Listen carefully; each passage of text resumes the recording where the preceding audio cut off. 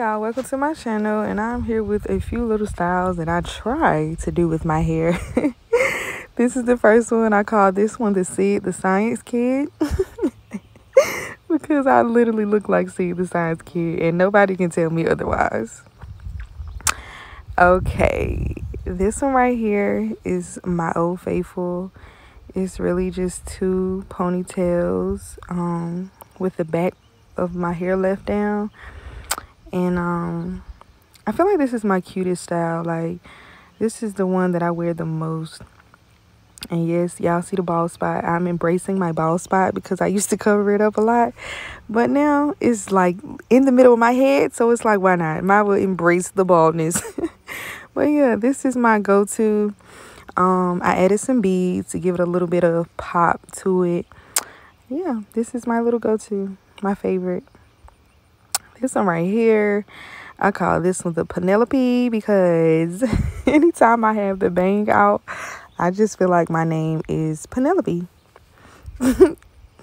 And this is a half up, half down with the bang. I don't really wear this one too often because my locks are not that long, so it kind of hurts, but it's pretty cute.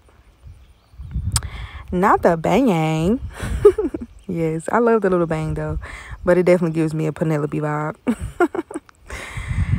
Okay, this one is really just the same style, but I'm gonna put all of it up. I don't really like this one this much, but I mean, I feel like if you throw in some hoop earrings, it might kind of, you know, make it a little better. And I just took another hair bow instead of trying to force it all in one. I just took another hair bow and wrapped it around the first ponytail. And any little short pieces you're going to see, I'm just going to tuck them in. Because I don't have a full pony yet, but it's on the way. But yeah, I don't know. I don't know how to feel about this one. Because I don't really wear my hair up. I feel like my head big. But like I said, I feel like if you throw in some hoops, it has potential. But I don't know. I look like a pineapple for real. Okay, and this one right here is just, I'm adding a little twist to my old faithful favorite hairstyle. I'm adding some cornrows in the front. And with this style, you don't necessarily have to do a cornrow. You can do a twist. You can do the rubber band method where you just connect the rubber bands. Or, of course, you can do the barrels. But the cornrows are the easiest thing for me at this stage that I'm in. So yeah, I kind of prefer the cornrows. And right here, I was deciding if I wanted to leave my little piece out or not. But I decided to put it back because I always have it out. Give it a little break. But yeah, I just put two cornrows. And when I get to the end, I just put them in a little ponytail. So, like I said, it's like my old faithful with a little pizzazz, you know. Embrace the bald spot. And I'm about to show you how I do my edges.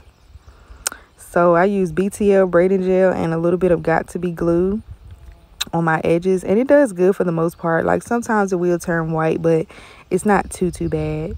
But before you do your edges, it's always, you know, it's always smart to clean them first. Like I take a rag with a dab of shampoo and kind of shampoo my edges first each time. Because if you keep putting it over top of old edge control, it's just going to cake up and it's going to look a hot mess. But yeah, this is me doing my edges, something simple, something cute.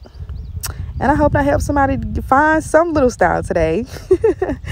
And thank you for watching my channel.